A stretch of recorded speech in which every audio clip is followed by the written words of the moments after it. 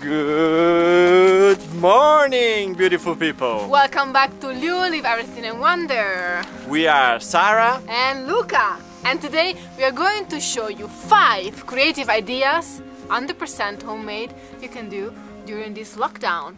Are you ready? Yes, let's go! You have seen me preparing coffee with the mocha pot 1,000 times.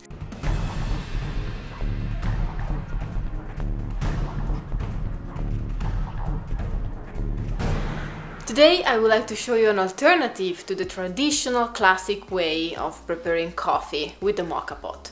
We are going to prepare together a chocolate coffee with the mocha pot. Unbelievable, right? The initial steps are the same. We'll fill up with water our mocha pot, add the filter, and then instead of pouring coffee like this, we'll mix together some cocoa powder, coffee. We'll mix the coffee and the cocoa powder together. Here you go. And we fill up as usual our mocha pot. Never press your coffee, remember. To level the coffee, make like this.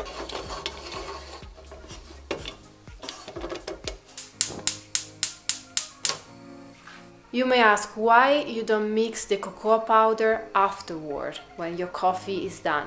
I can ensure that the taste will be completely different. It's better to mix the cocoa powder, it's thinner than the coffee, together with the coffee and then pour it together in the mocha pot. The taste will be nicer. The fact that the cocoa powder it's finer, it's different, it's not a problem. You will not ruin your mocha pot.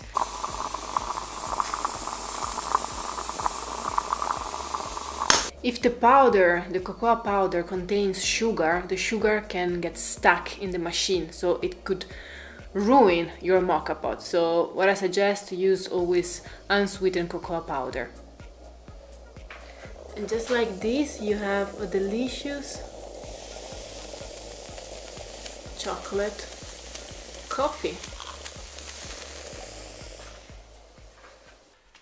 Another great idea is to make your own organic fire starter. We have received tons of questions about why we are putting the orange peels on our radiator. Luca loves fresh orange juice in the morning.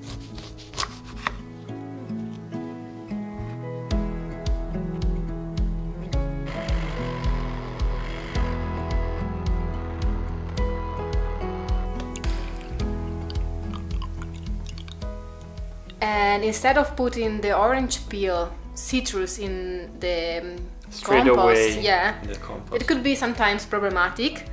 We just use it on the radiator because first of all, they smell really good.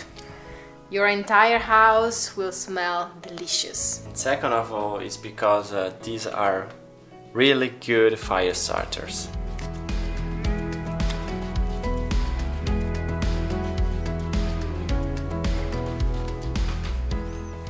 The oil contained in the peel, in the orange, lemon skin, is highly combustible.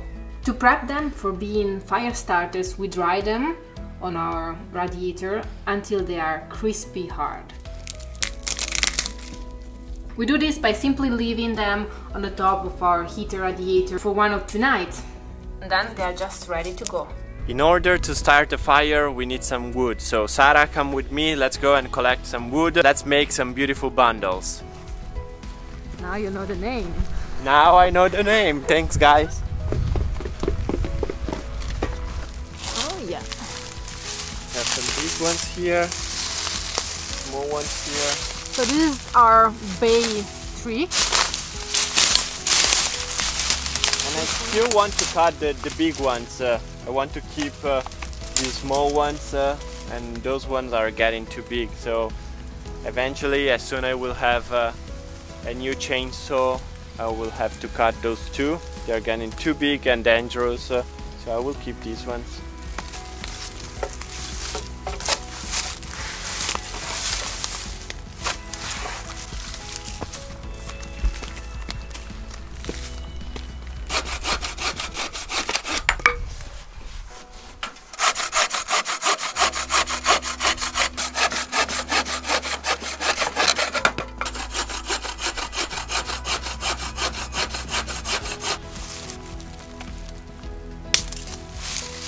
getting different size.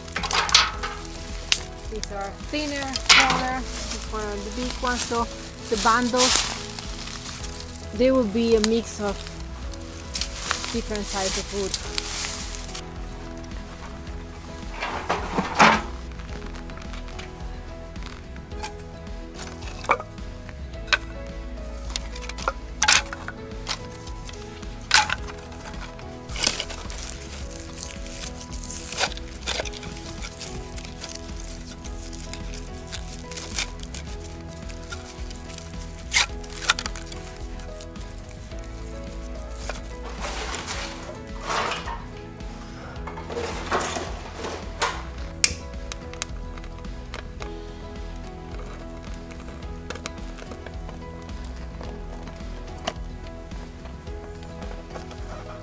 You see, guys, and the smell, you know, the combo with the bay wood and the orange peel, it's incredible. And it's working pretty good. Yeah. Oh. Oh yeah.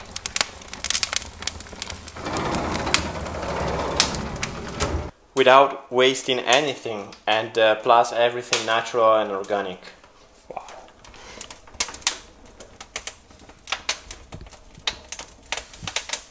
Now you know that we are not crazy and why we are putting the orange peel on our radiator. Try this at home and let us know, guys, in the comments if this is working for you too. I made this wood bundle in order to put more wood, a higher quantity of wood in a short time inside the fireplace, so the smoke doesn't come out. Let me show you. Maybe it's quite annoying. Yes. So we go like this. We put the wood inside and then we close it.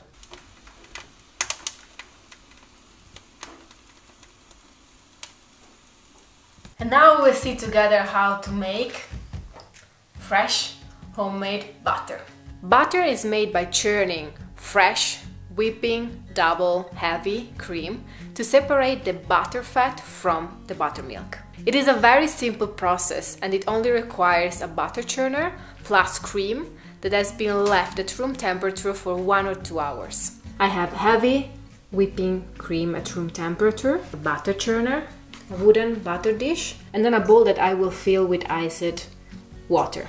I'm super excited, let's get into it. Pour the heavy whipping cream into the butter churner. Secure the lid. Turn the handle and churn for 10-15 minutes. You need to be really patient.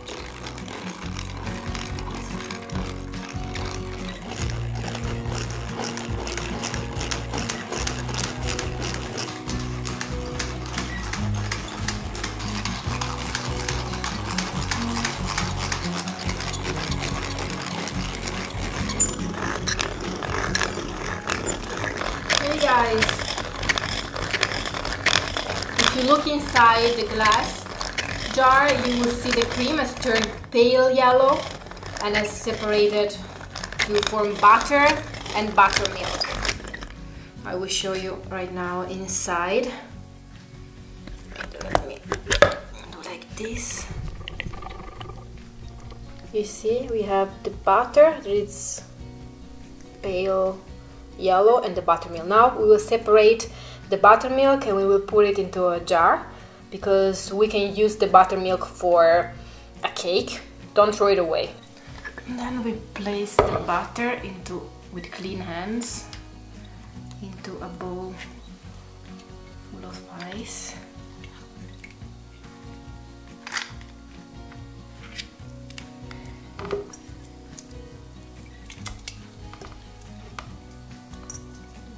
You gently massage the butter and squeeze to remove the buttermilk. We need to remove all the buttermilk inside.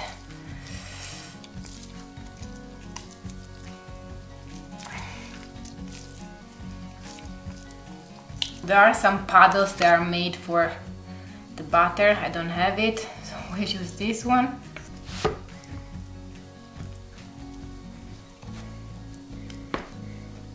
Alright.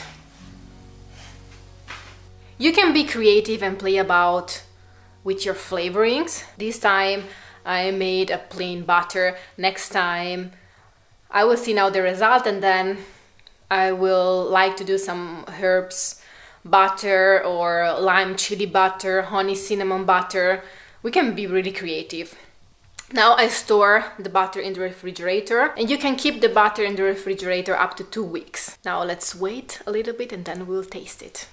Okay guys, so when I tried to form the butter, this is the result. It's not the best one.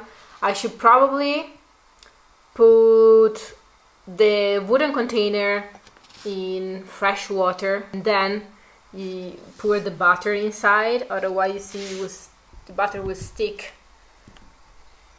But I will use this for the cake, this as well, and it's not beautiful, but I hope this will taste okay.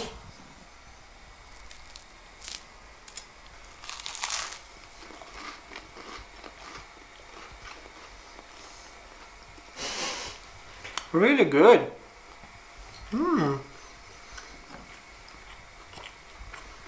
Now let's talk about another idea. So yesterday I've been working outside with all the plants that eventually will die if we will stay outside in the cold winter. These are avocado seeds. We have been collecting them and trying to make them grow like this. These are about 3 months old. They have been sitting in the soil for 3 months. They were all together in this little space. I saw that they had a lot of these bugs in larvae. Yeah, so I'm taking them away. They are not really good. They eat the roots. Yeah, we did a research and these are beetle larvae. So, and they stay like this in this stadium for 3 years. They grow for 3 years in the ground, in the soil, and they are eating the roots of all the plants. So they're not good for the garden, actually. So what I will do, I will let them stay like this outside. I will put it far away from our garden, and I think that there are some birds that love to eat them. So will be food for some birds. Look, I remember that we eat something bigger, chontakuro, in the Amazon forest, bigger than this larvae. Oh. Yeah, guys, you should check that video out. We can put here some images. Yeah. Okay, so let's taste these worms. They're really big. Go.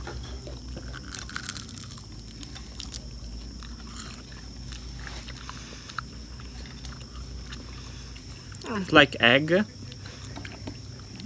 Yeah, they're really good. Just steak. Yeah, the steak It tastes doesn't good. taste like a bacon? Yeah, but I think that they are worms, so okay. I came up with this idea to bring them inside. Sara and I, we would like to build a greenhouse, but this is a project that we will be doing in the next weeks, so we don't know yet when. So in the meantime, since we don't want the plants to die, outside is getting really cold. During the night it goes 5 below 0. So since the space is limited, this is our mini vertical garden. We have different varieties of onions, we have chili peppers, we have many strawberries back there. In front here we have carrots, down here we have carrots, we have avocado plants. These are all avocado. You can already see the plants growing from there.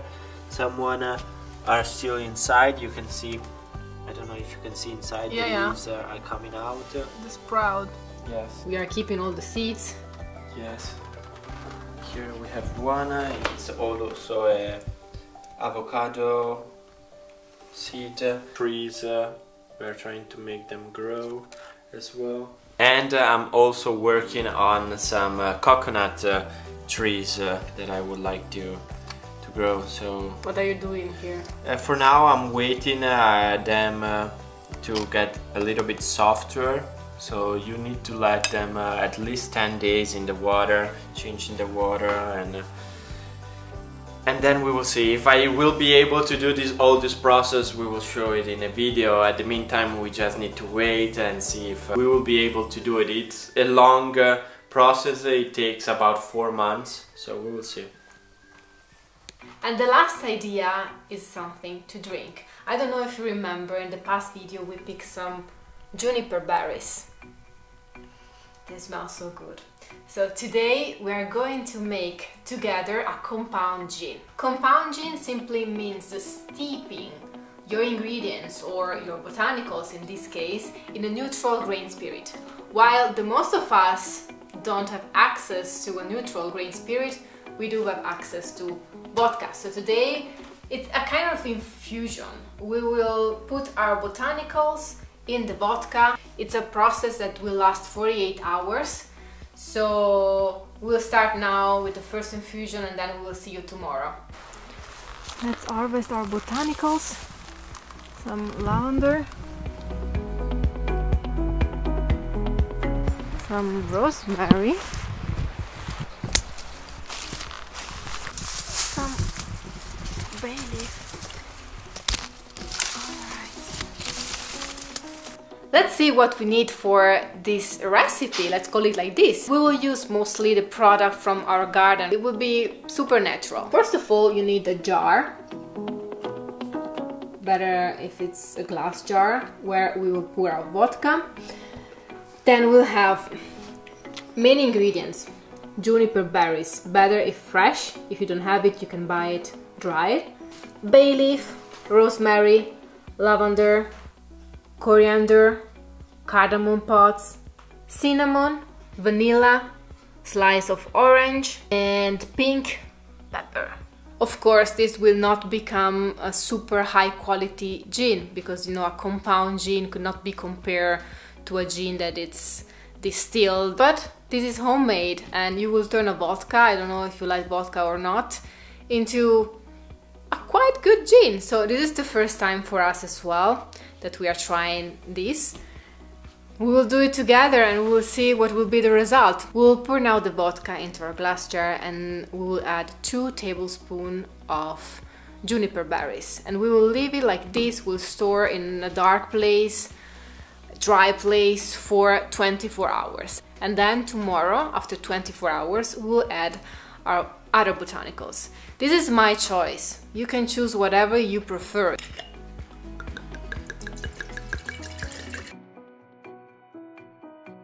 Now let's add the berries.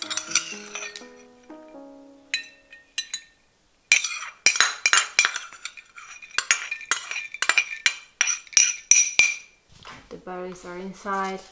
We'll seal the lid and we'll store it until tomorrow. And guys, you can put the entire berries inside, or you can crush it with a mortar like this. Same is for the other ingredients that we will add tomorrow. So if you want a stronger taste,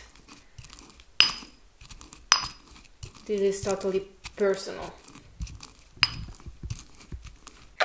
I added also the crushed gin berries. See you tomorrow.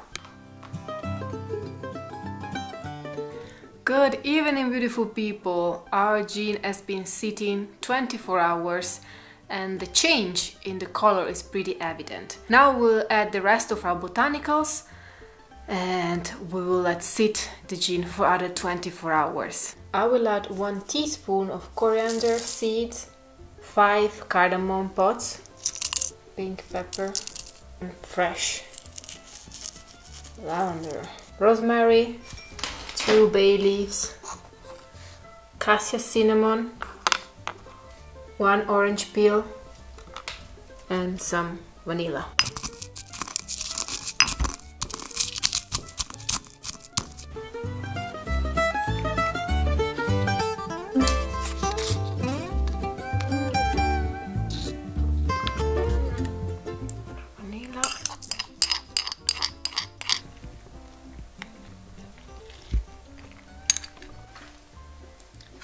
Now we will let sit this other 24 hours. We will not be able to see the final product in today's video, so we will see it, we'll discover it together in the next vlog. We are not huge drinkers, but we think that this is a nice gift idea for Christmas. Please guys, let us know in the comments if you're going to try one of these ideas or all of them. We hope you enjoy today's episode and our 5 creative ideas. Beautiful people, my hair and my beard are growing and are going crazy, wild. So I would like to know, what do you think? We show you a video when I cut my beard completely. Then we show you a video that I had the long hair and I cut my hair. And I never saw myself, and we never show you guys cutting completely the beard and the hair. So let us know in the comments what do you think. It is better to go to a barbershop or hairdresser to cut the beard and the hair, or is it better if I just shave it completely, beard and hair? Or if I shave it completely. Or Sarah does that. So let us know in the comments so we can decide and maybe in a future video do this crazy thing. I have still the bonus for the spa day, right? Yes. Yeah. I would love to Hopefully, me too. I would love to bring you to the spa. Yeah.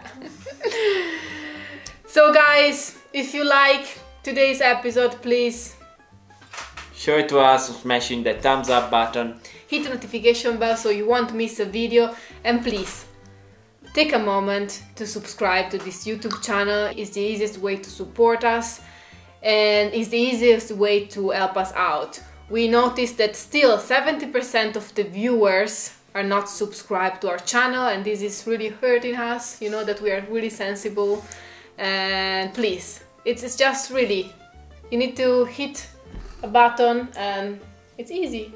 Yes, and if you want to share with other people, if you know somebody who might like our videos, our adventures, yeah, share it with them. Could be a good idea. Yes. The Italian words for today's video are fatto in casa, homemade, idea, idea, creativo. creative. Fatto in casa, Homemade, idea, idea, creativo. creative. We love you guys, we appreciate you, thank you for coming along with us. And remember, la vita è bella. Life is beautiful. Ciao, see you in the next one. Good morning. Entriamo così? Lo rifacciamo? Dai, no, tenta a cantare. Ma veramente? 3, 2, 1. You can do during slow. Scusami. Unbelievable. I would like Luca to taste this coffee. So I will add some sugar and some milk.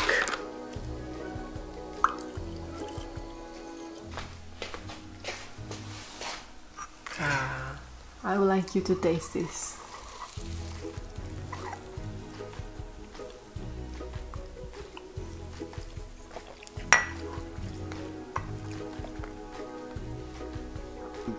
Build, no? Make o do?